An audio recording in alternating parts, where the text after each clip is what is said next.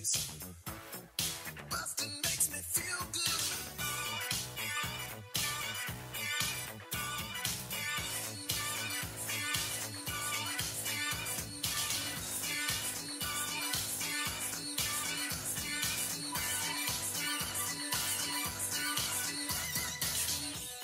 Hi, everybody. Welcome to Blockbusting, the podcast where we love to hate the movies. I'm your host, Jay Light. Joining me today, my friend comedian Granison Crawford. Oh, hey, what's up? Hey, dude. How are you? I'm living my life. You? I'm doing pretty well. Yeah. What you drinking there? What kind of coffee beverage I'm you drinking got? a little white mocha, 5 pumps. What's good? White Almond mocha. milk With 5 pumps of what? of white mocha. Apparently, you can just put that in a liquid. Oh, I didn't know that was a thing you could do. Yeah.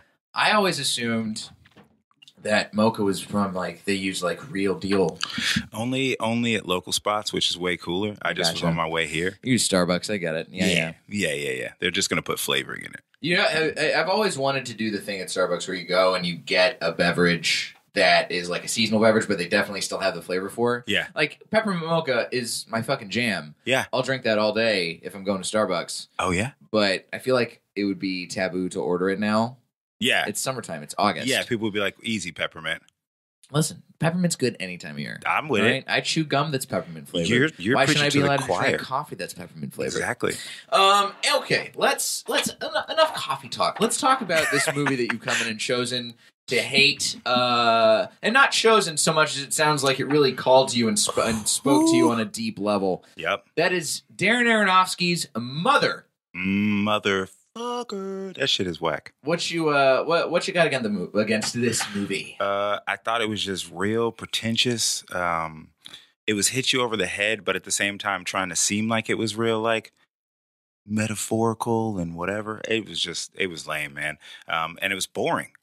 So it's like one of those things where you're like, all right, cool. I get it. It's artsy. You want to be intellectual and things like that. But like, come on, man. What am I watching? I was there for too long. I can't get it back. I was with my roommates and they were like, I didn't think it was that bad. And I was like, well, that's good. You don't live my life. It's the worst. You saw this in theaters? No, I saw this at okay. my house. It invaded my own space. And that's what I was really mad about. And you just chose to sit there and take it.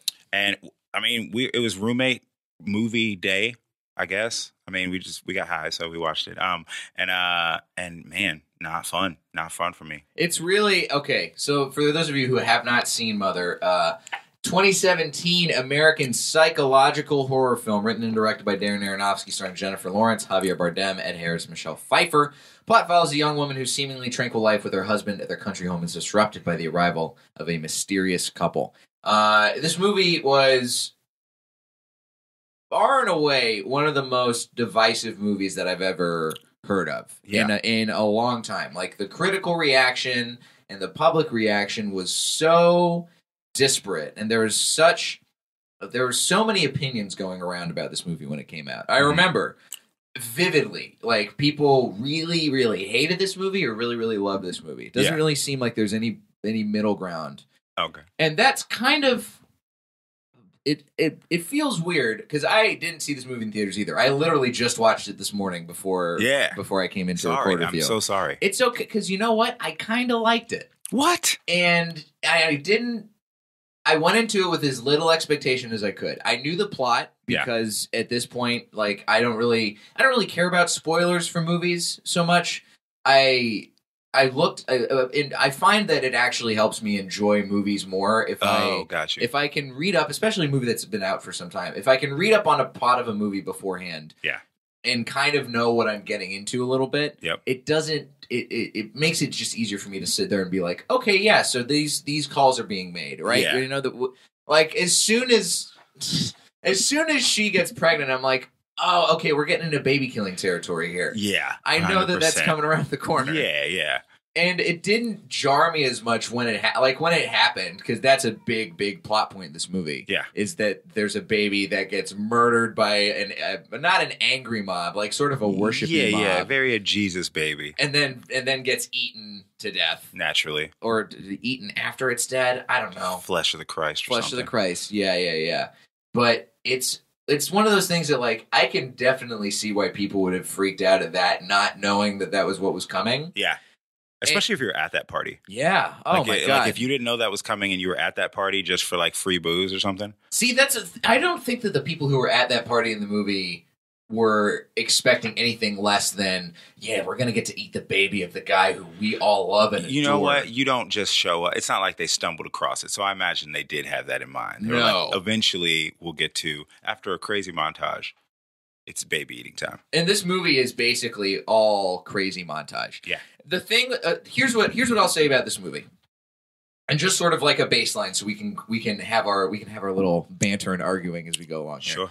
I think that this movie is. I don't think it's a bad movie, and I don't know if it's a good movie.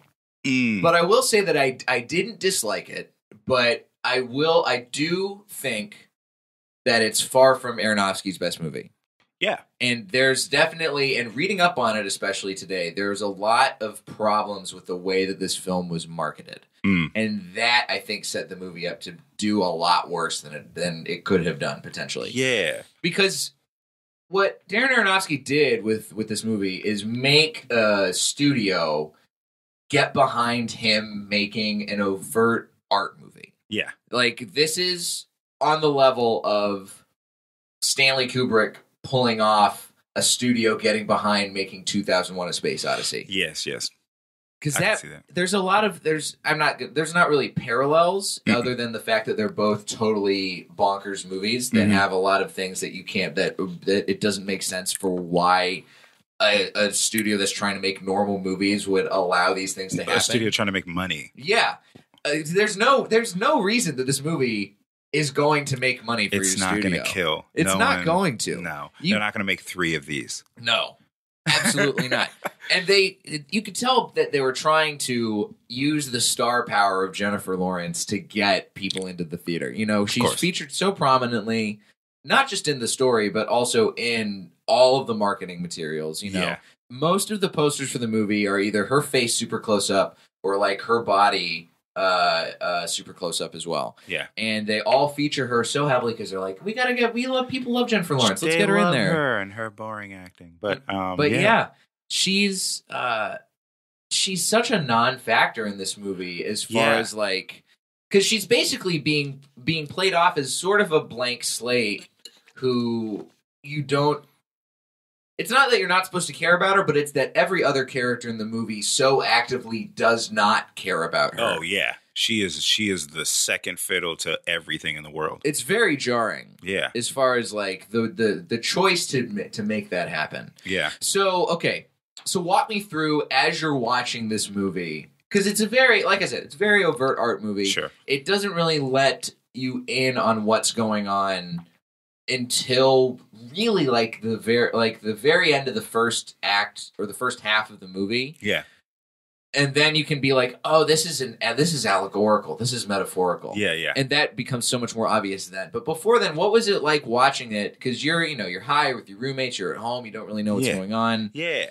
And I had only seen a couple previews for it and forgotten them. I remember it seeming like it was supposed to be some sort of suspense film, and that was one of the reasons I wasn't really into it, just because I don't care to, like, jump scares don't really scare me that much, and then when they do, I'm like, why'd I do this, so when it started, I'm always open to movies when they first start. I think that's most people, and so I'm watching this, and Jennifer Lawrence is there, and I'm kind of figuring out what's going on, and everything's just a little weird. Everything's just kind of a little bit off, especially when that first guy comes and he invites him over, and I was like, oh, cool, this is a movie about like him gay cheating with on his wife, you know what I mean? Like, because they were just like, he was like, sleep over, and then they had the all night drinking, and he like opens the door she opens the door to the bathroom, and he's like naked throwing up, and her husband's like, it's okay, let him have his privacy. It's okay, get out of here. Like, he got too much jizz in his stomach. He got too much. I'm packing. It's been years with us. That was also weird too, because like, there was just, it was so disconnected from like anything that resembled empathy, which plenty of art is. But like, he was distant to her. They were off. Like, it just seemed unhappy. And so when I was watching it, I was like, oh man, this is like, I'm not rooting on anybody in this movie. And And so then as it goes on, and then more people come, and it gets kind of crazy. I actually became more curious. I was just like, oh, this is nuts. When is the when is it going to drop? Like, when is the big thing? An alien in the grass. I don't know. Right. Shout out to Signs. Anyway, yeah, I just, and then by the time the major mob with the soldiers and all that stuff happened, I was like, this movie's dumb. But okay, like I was like, all right, well, at least it got to the point of whatever was going, like where something kind of happened, because for so long nothing happened. Nothing overtly. Like everything was kind of subliminal and under the radar with it. Yeah, there's a lot of stuff. So the way I look at it is there's a lot of stuff in this movie that's at first it plays itself like a very small family drama where you're still not fully in it because, and I think this is a deliberate choice on Darren Aronofsky's part as a director and writer for the movie, is that your is the perspective is so close on Jennifer Lawrence that she's the audience surrogate for the whole movie, right? To some degree, and she's paying attention and she's watching everything go on. Yeah. And she's not really an active participant because they're choosing to not make her an active participant. Yeah. Like the closest she ever gets to really being actively involved in the movie is in the stuff with her and Michelle Pfeiffer after she makes the lemonade. Yeah. And she's Michelle like, Pfeiffer was incredible. She was great. And her, I do think that the acting by pretty much everybody in the movie, everybody did a pretty good job. I liked everybody but Jennifer Lawrence, but I also am tired of Jennifer Lawrence. Oh yeah, you're not really so much Jennifer Lawrence. I met her; she's great. She's a good human. But yeah, it's just bland most of the time to me. When did Jennifer Lawrence fall off for you, acting wise? All of the most after one of the To Kill a Mockingbird. What is that called? The Hunger Games. Oh, the most popular thing for her. To Kill a Mockingbird. To kill a bird, Jay. Whatever. Yeah. After that first one, everything I saw her in, I just kept seeing like Katniss, and I was just like, this is boring. Like she just doesn't have a lot of depth. I never watched Hunger Games. I actually enjoyed watching her in Mother a lot more than I did watching her in Silver Linings Playbook. I didn't mind her in that. She had more personality. That's because she actually does have a personality in that movie. Yeah, ridiculous personality. And she's not just a blank slate. No. But she's making more, I think, as far as like having to play more of a range of things because of all of the stuff that's being demanded of her in Mother compared to what's being demanded of her in stuff like Winter's Bone or the movie that I literally just said, Silver Linings Playbook. Yeah. Sure. There's a lot more it's a lot more taxing of a role. Is emotionally like Silver Linings Playbook. You can see why she got the Oscar for that, but Mother, it's pretty shocking that she didn't at least get a nomination for this. In my mind, she should have definitely. She should have gotten a nomination. Yeah, but everybody was so against this movie on that level. They're like, "There's no way, Darren Aronofsky, you fucked up bad, man. You messed up, man. We were supposed to make billions off this." What do you think of Aronofsky as a filmmaker in general? Do you like his work? I think he's great. I'm a really bad consumer. So for me, like most of my life, I do stand-up comedy with you, and most of my life I didn't ever watch comedy, and I never knew when I grew up in Oakland, I thought that films were all films were made in a big warehouse somewhere, and it was like a film factory, and I was like, oh, that's what LA is. It's a film factory. Cool. I didn't know how it worked or pay attention to directors or any of that stuff. When the credits rolled, I just assumed that was when I was supposed to like check out mentally, and so. So even being in LA and acting, like if you were to say like, oh, Aaron, what name all his films? I'd be like, don't recall right now. But if I saw them or you mentioned them, I'd be like, oh, that's an Aaron film? Yeah, like nice. for me, we got Darren Aronofsky's my favorite stuff is like The Wrestler is my favorite movie. Aaron Darrenofsky. You guys are on a sort of like first half of last name basis. Yeah, that's how far you and we're medium close. Man, people don't call everybody calls him Darren. I call him Aaron. We're close. Drop the D, son. We got it.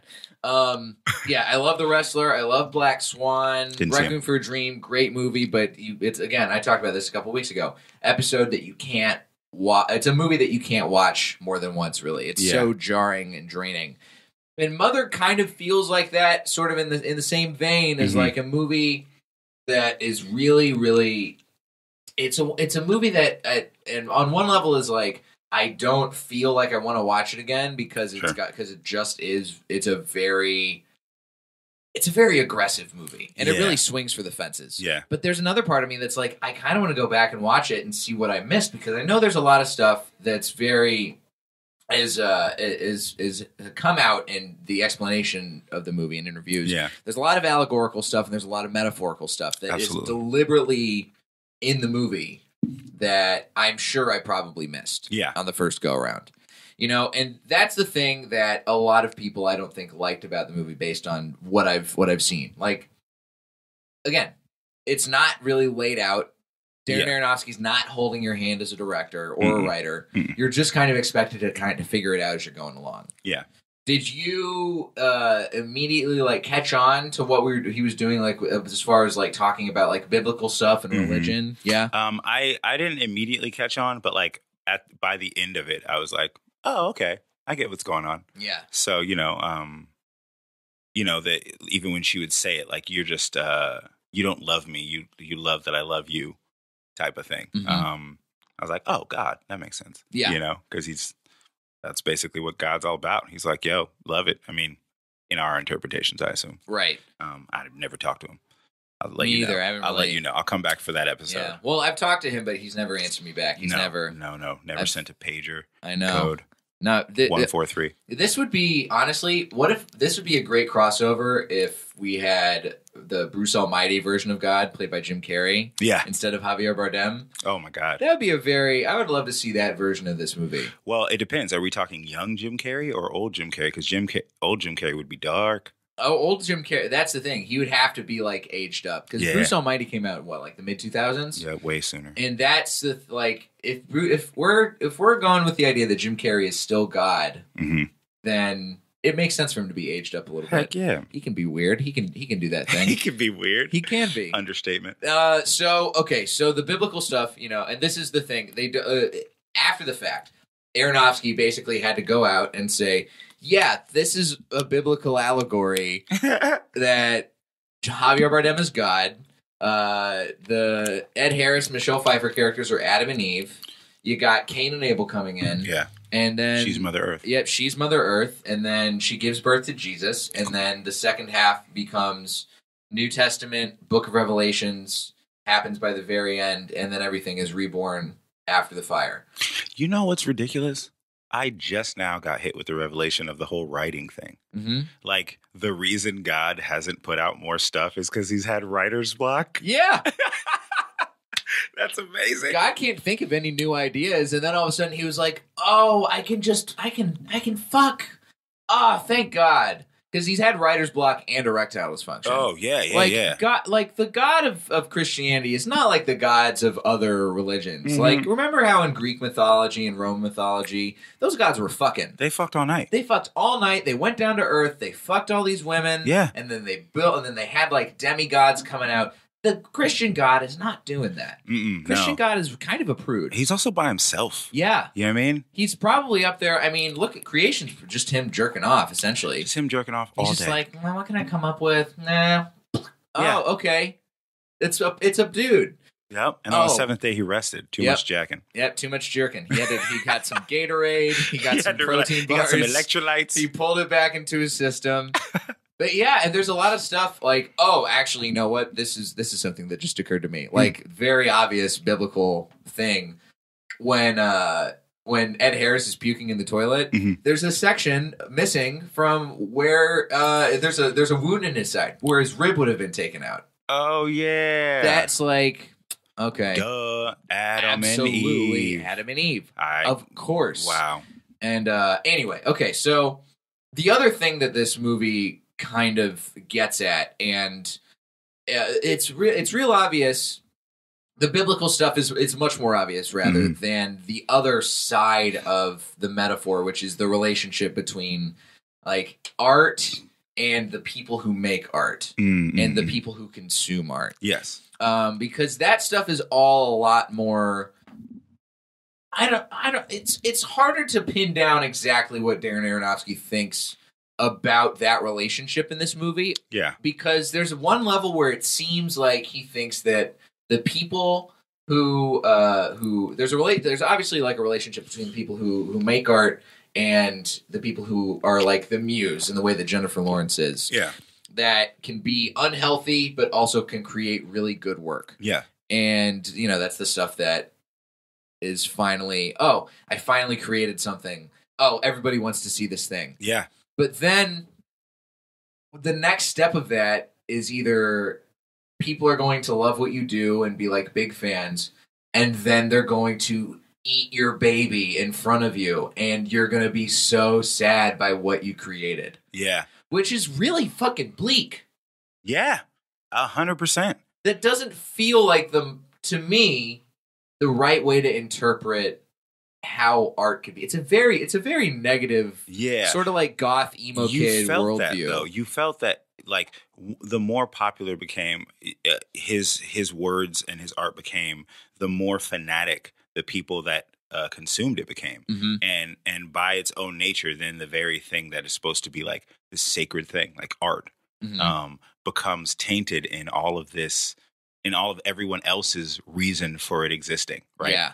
You know, it's almost kind of like how there's just different passages and stuff in the Bible from people who weren't even Jesus or God. Right. Who are just like, yo, this is what I thought about what he said. Yeah. And then people are like, yeah, you know. The Bible's just a bunch of books. It's a bunch of books. It's a bunch of books written by different people who all who get compiled together. Yeah.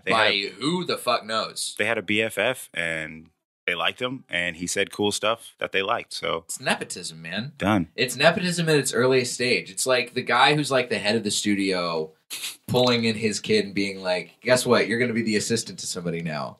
Guess what? Your book's getting in the Bible now, kid. Done. You got one line in? Perfect. You get a paragraph. Oh, you like Psalms? How about you get a Psalm? You want to do a Psalm? That would be ridiculous. But this, yeah, it's such a weird way to approach art, and I get it on one level, but I don't. Well, is it not true? I think it's true to some degree, but I don't know how entirely true it is, and maybe that's because I haven't achieved the level of fame that, say, like an Aronofsky or Jennifer Lawrence has. Because even for like Jay Light, you're already there, man. Man, if I was that level, my podcast numbers would be way higher than they are right True. now. You probably would have been like, I need a bigger profile on this one. Probably. Hey, look, I still got you got a movie that I want to talk about. There it is. And that's important. Done. You know? So I mean, okay, so if it's so like the thing that I really did like about this movie is that it is so crazy. Yeah. And it does swing for the fences in such a hard way. Let me ask you this. Why was it that when the crazy montage starts happening and the soldiers start coming in and the house is torn apart and goes to shit and totally destroyed, and it becomes a completely different movie? Why was that the part that made you think this movie was bad? Why was it the part that made you feel turned off from the movie? I couldn't even explain it. I just was like, I was already kind of bored of the movie, and then when this stuff happened that kind of changed the whole dynamic of it, I felt like it's kind of like when in a TV show or something like that, when there's a time jump and you don't get. Recently, Barry did this. Spoiler alert: Barry jumps in time. I won't tell anything else. It's okay. And I go, the fuck, dude. And it feels like it cheats the story. Like I don't get to see the actual process of it. It just goes straight to chaos. It almost felt like it was like to get to where his point versus like letting the story play out. I mean, I don't know how much more I could have watched of like invasive people, but I think that this movie kind of needed to have that weird jump, though. Sure. You know, because you're right. The story of the movie is not played out in the little moments. This is not a movie that is like a small scale. Did you see 8th Grade? I haven't yet. So, I hear it's dope though. So 8th Grade's a really good movie, and I talked about that a couple weeks ago. Shout out to Bo Burnham. Listen to that episode; it's very good. Bo Burnham is great, and Elsie Fisher's great. But that's a movie that takes place over the course of a very distinct few days, and it all is very small, and the drama is it's realistic, and this movie does not have the same kind of story and the way it's told. Yeah. Because it can't be told in those moments. This movie is all about like big bombastic shit going on. And you know, from the very beginning, it's like, oh, we're going in a burned out house, and then all of a sudden it's completely refreshed and anew, and there's a lot of fighting, and you don't know what's going on, and then there's angry mobs coming in, and there's people are sitting on a sink, and people are calling Jennifer Lawrence a cunt over and over and over again. What are you doing in my house? Yeah, and you don't know what's happening. Yeah, but it makes it's. I think that adds to the level of like disorientation and craziness in this movie that makes it work. Yeah, for me at least. Yeah. But I can see why it doesn't work for everybody. Yeah, I mean, like, I can't even say it's a bad, like, in our discussion and kind of like, you know, better hashing it out. I can't even say now that it's a bad movie, but it's just not one I enjoyed. That's totally, you know what I mean? Totally valid. Like I was like, I mean, you did say right at the top, you said you thought it was pretentious, which it absolutely is. Yeah, it 100% is. Yeah. It's very pretentious. Are you not a person who likes watching pretentious movies? No, not at all. Okay. Mm-mm. What's your flavor? What do you like to watch? You know, honestly, I like simple stories. Do you know it wasn't Boyhood. It was Steve Carell and this kid. Summer The Way Back? The Way Back. Okay, I haven't seen that. I really like that movie. That's the one with Steve Carell's like the douchey stepdad. Yeah, and there's a water park, and not a lot happened. Like, I don't necessarily need, as a writer, I typically tend to lean towards like event based storytelling. But like, as an observer, like I liked that like not much was going on except that he was just trying to find his way, and the water park was kind of his gateway into that. And so I like stories that I get to like grow with the character and get to understand them. Gotcha.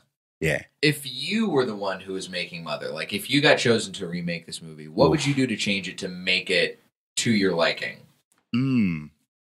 How would I have done it?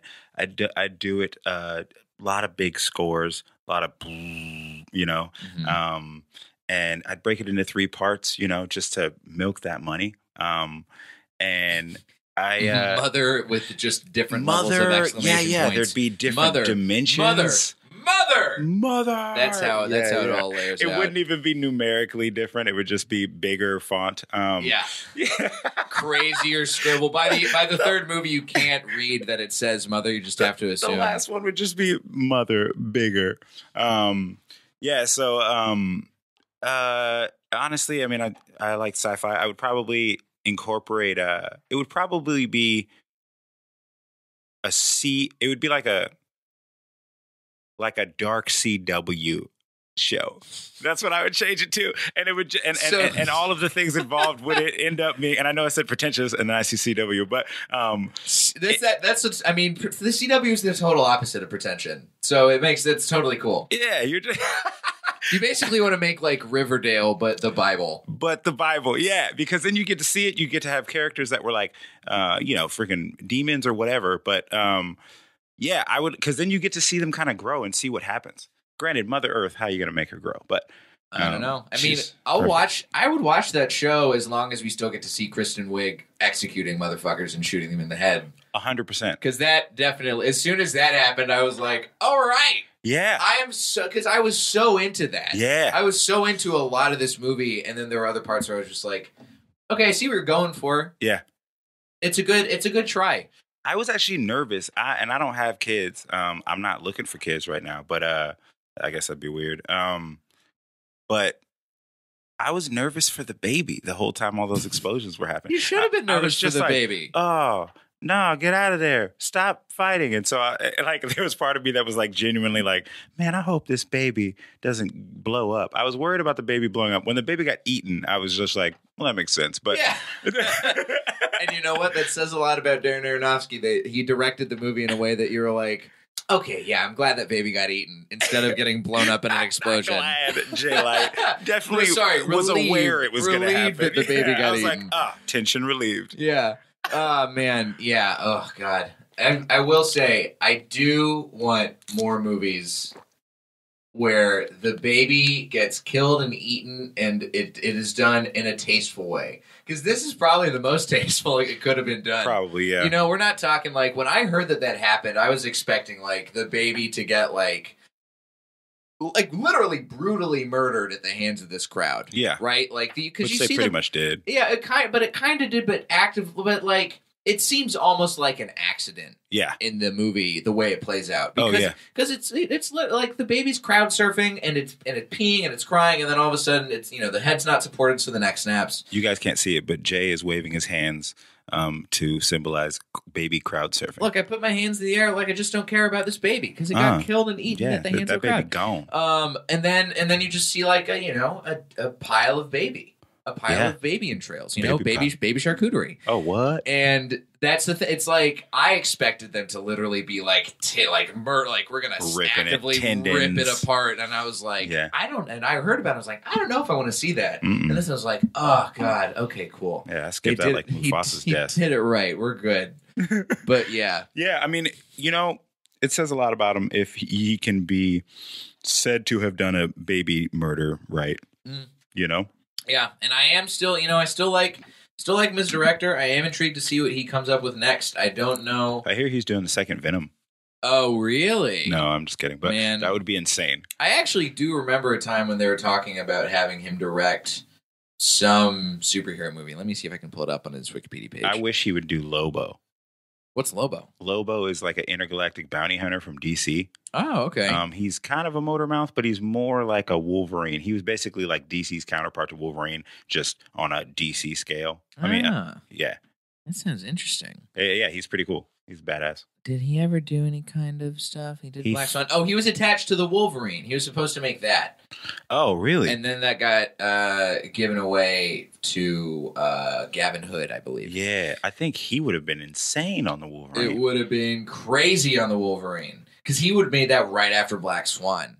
Yeah, Black Swan is a banana. I love Black Swan so much. I haven't seen it. Oh, you got to watch that. I'm so bad. I would definitely, if you are interested in what he does as a director, but you haven't seen Black Swan, you got to see Black Swan. Okay, that's an all-time great movie. I'm with it. I heard it was good. And I am glad that you came in and made me watch this movie. Me too. I am. I can see why it is as divisive as it is. Would you say top 10 controversial opinion films? Like, maybe I could see, because there's a lot of other movies that get really like.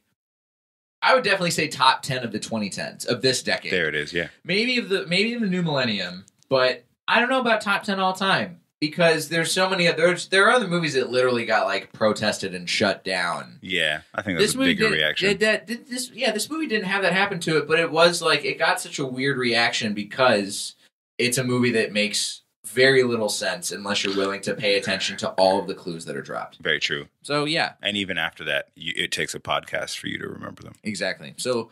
I hope that retroactively you listened to this podcast thoroughly and took notes and then watched the movie again and you're like, oh, I see what happened there. The rib thing. Yeah. Granison, thanks for coming in today, man. Jay, thanks for having me. Where can the listeners find your work? You guys can find me all over the gram. That's Instagram for people who don't know. At Granison. That's Insta, Granison. I'm also on Facebook, Granavision. And then, that's mostly where you can find me. I also have a YouTube channel. It's Granavision. So that's if you just go on YouTube, put in the space bar, Grani space vision, then you can find me. And I have my Diaries of a Door Guy, which is a series about my time as a bouncer. And kids play the patrons. So cool. Have fun. Sounds like fun. You can find me on the internet at Diet J on Twitter and Instagram, jlightcomedy.com for show dates. And that's about it. Go leave a review on iTunes, leave a rating. It helps me beat out the numerous Bachelor and Bachelorette recap podcasts and all the other nonsense that beats me on the TV and film charts every week. Ridiculous. Help Jay win. Help me win at podcasting. Help me get to the top of the podcast mountain. Top of the podcast pile. You have been listening to Blockbusting.